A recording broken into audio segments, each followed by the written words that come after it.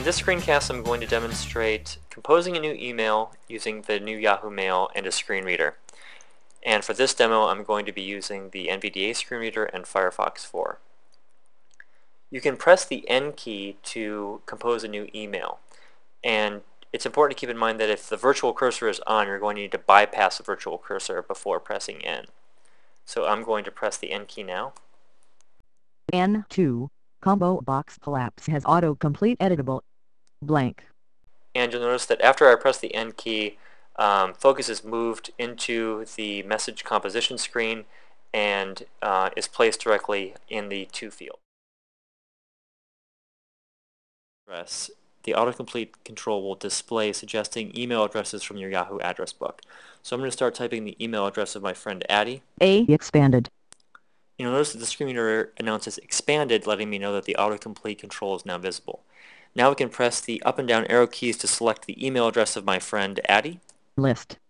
Addie Lee Adley 324 at yahoo.com not selected 2 of 4. And I'm going to press the enter key to select this email address and place it into the to field. New email property page. Table. Row 1 column 2. 2. Combo box collapse has autocomplete editable Addie Lee.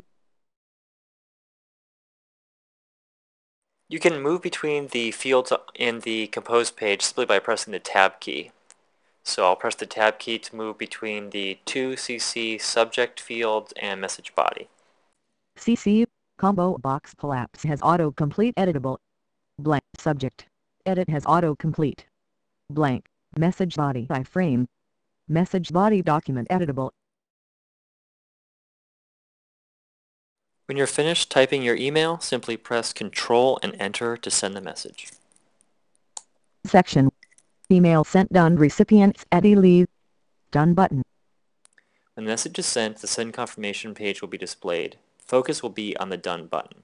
Press the Done button to close the send confirmation page. Document 42 unread emails heading. Go to inbox link.